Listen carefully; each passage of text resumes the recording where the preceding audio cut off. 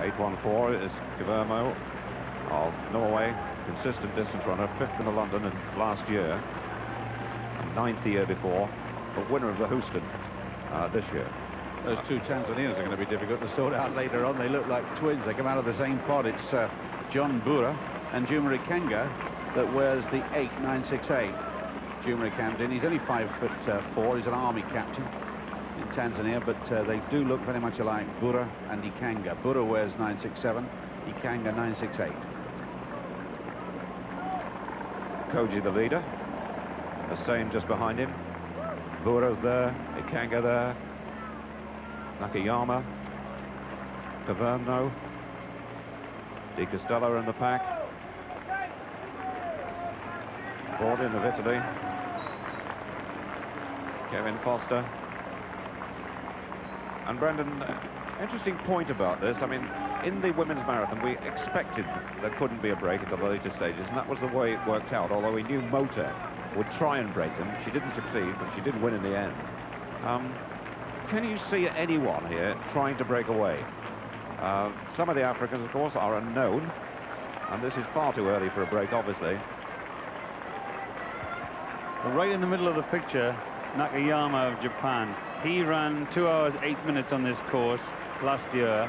He's come here, he won the Japanese trials. He's here to prove he's the top Japanese marathon runner. He usually goes out in about 63 minutes for the first half, which is world record pace. Look at him checking on his watch. And what he'll find when he checks on his watch is that they're running about 2 hours 10 pace, and he's normally used to running faster than that. But it's a nice gentle start. It's very, very sensible. It's good to see that the Britons are right in amongst it in the group, but just drifting off the pace and staying in the pack. And you know, Charlie Spedding's reputation is such as a marathon runner that a lot of them, and I've noticed Kevin's glanced across a couple of times, Kevin Foster, and I noticed John Tracy, they're gauging their race by Charlie, because Charlie is the one who they respect the most at gauging his own effort.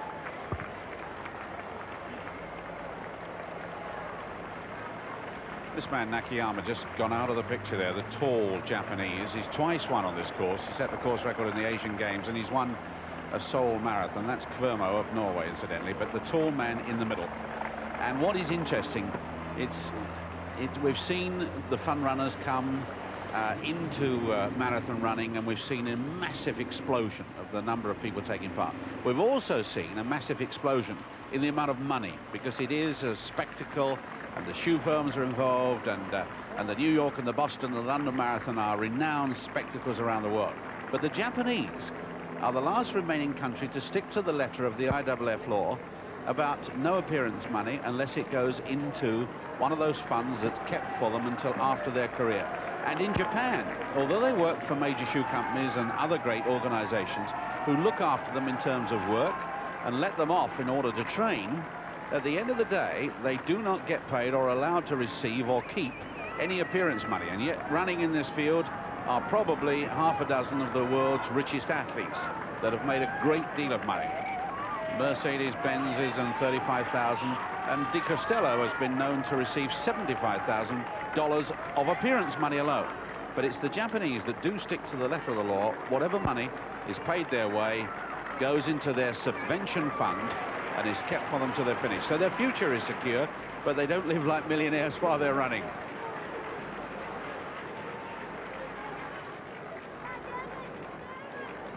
Around the 5,000 meter mark, we should get a really firm check on the pace then. Nakayama and Bura and Ikangaa, Tanzania, Hussein, the Kenyan, 7.66. Madragan of Mexico. And all the three Kenyans are up there, by the way. Wakiihuri, the world champion, wearing 6.75, and Kipsang, 6.57. The Japanese have got a very powerful trio. We've seen a lot of Nakayama, but the Japanese reckon their best man, and he's certainly their most experienced man, is Seko, who won the London Marathon, you may remember. Interesting to contrast the Kenyans, what's happening to them in terms of financial rewards, now that some countries are paying for success.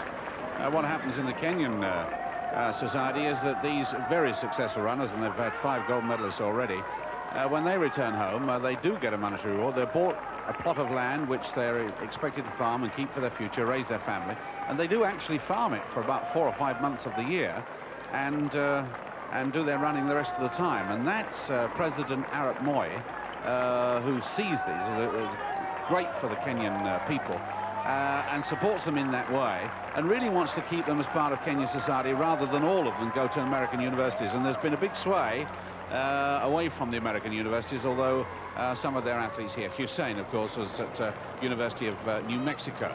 But they are attracted back into Kenya rather than lost to Kenyan athletics, and that's where they've built up their success. There's a tremendous number of either returned or are home-based athletes in Kenya, and they do get rewards when they get great success. Well, we got a check at 5 kilometers, and the pace quite reasonable, but not over fast, around 2 hours 10 minutes. So they've started sensibly, and you may have noticed on the profile of the course there, having reached the 5,000-meter mark, the course starts to drop away and down towards the river, gently going away from perfect running. And by the way, the road surface all the way on this marathon is absolutely fine. There's no cobbles, no stones, no broken road. Good, smooth, even tarmac. And a very long blue line, which after a while, you know, if you keep looking at it, it can do things to your mind. And I noticed I would hate to be in the lead in a marathon looking down at the road, because that thing can mesmerize you, especially when you see the kilometer clocks coming up every single kilometer here on this course. They have a kilometer point. And I was talking to Kevin Foster in the village the other day, and I told him that you better write down on your arm the individual kilometers that you're looking for, because he's going to gauge his pace and try and run about 2 hours 9 minutes pace. And the thing is, when you get to like 17 kilometers and you're trying to work out what pace you are, when you've run all your life in miles, to come to a major championship in running kilometers, it's quite complicated. But Kevin's a doctor of science, so he knows all about that. Spot one or two of the leaders for you there. Hussein as the Kenyan on the inside, 6.52. Kipsang is 6.57, wearing the white cap. Bura in the yellow vest of Tanzania.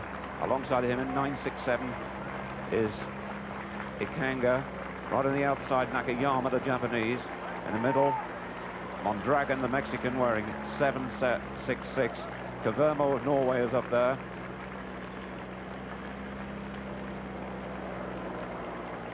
Also up there for Australia is Hartmann.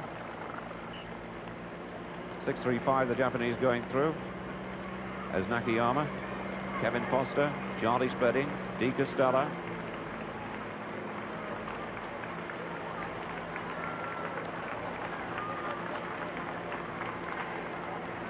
Castella having a smile there with Charlie Spedding. De Castella, very, very experienced marathon runner. He's now 31. His best time ever, 2 hours, 7 minutes, 51 seconds. He is the Commonwealth champion.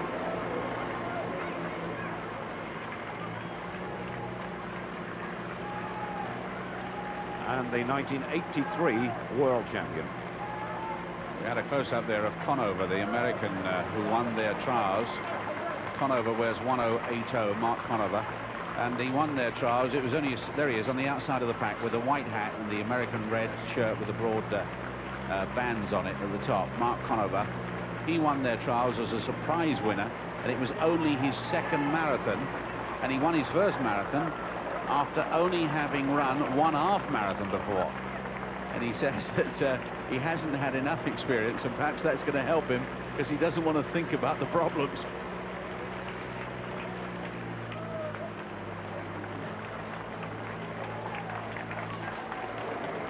Well, there was a threat, really, that the World Track and Field Championships would overtake the importance of the Olympic athletics program, because so many nations supported it. But of course, with the reunification of the Olympic movement here in Seoul, only 7 countries not taking part. This is the greatest entry ever for any Olympic Games in history.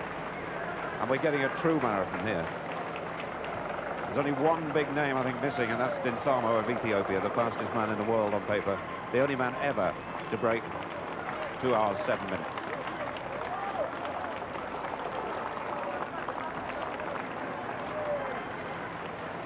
It is a pity that Dinsamo's missing. These marathon runners get a chance to run against each other. We're going further down the field. There's Gerard Nijboer, the Dutchman, who was second in the 1980 Olympic Games in Moscow. But as I was saying, the marathon runners get a good chance to run against each other all the year round in the big world marathons in Tokyo and in New York and in London and so on. And Dinsamo is one that they respect enormously. And I mean, the boycotts, I think the Kenyans have decided that boycotts don't work any good for you anymore. The better thing to do is to come here and do what they've done on the track, and that's much better than having a boycott. I don't think there's any question, in fact, that the boycotts over the years, they started really in '76 with the African boycott because of some of the countries playing rugby against South Africa. It was a protest by the black Africans. We've had protests since, of course, for other reasons. In Los Angeles and earlier in Moscow. But they achieved absolutely nothing. The only people affected by the boycotts were the athletes themselves.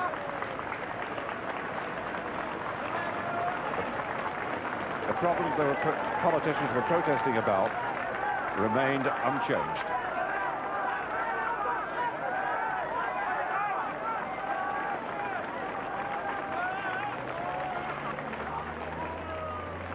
One there. Ed Eyestone, the American, born in Samoa, by the way. 1040 in the foreground.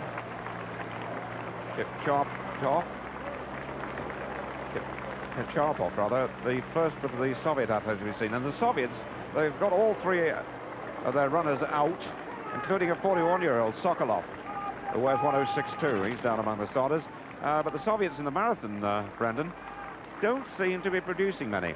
Incidentally, look at the lads going on the other side of the table there. There's so many of them in that leading bunch, they can't get to the table, so they're split. But you can notice from that very shot how anxious they are to take water and sponge themselves down. Every one of them, including the Kenyans, the Africans, all of them, went dashing for the sponges there. I'm just having a look at the split times, David. They went through 5,000 meters quite casually, about 2 hours 10 pace. For the last 2 kilometers, they've speeded up. They ran about 6 minutes exactly for the next 2 kilometers, which is then about 2 hours 7 pace. So you can see they're beginning to race. They've got the first 5 kilometers out of the way, and then they decided to start running. The Portuguese on the left there were in 7.64, just behind the leader. 7.64 is Jesús Herrera. And when you looked at the pack behind, we're about a kilometer, the other two Portuguese appeared to be back there, but there's 3 up. Maybe a Mexican vest, but it's there's two Mexicans running side by side. I confused Portugal with Mexico suddenly. It looked like I thought I spotted his number.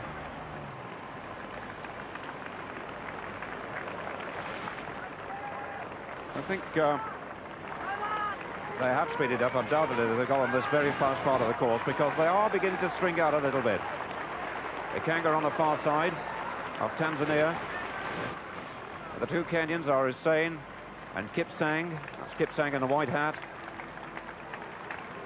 Up there, Herrera and Mondragon of Mexico, both inside 2 hours 11.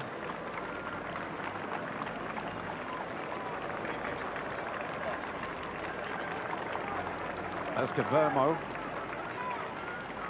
of Norway. 6.75 is the other Kenyan. The world champion, Douglas Wakiihuri. Just to correct myself, it's 3 Mexicans in the leading pack. All the 3 Mexicans are there. Herrera, Mondragon and Retis. Although we got the man to watch, Salah of Djibouti, the second fastest man ever, followed by Castella, followed by Kevin Foster. All keep an eye on him.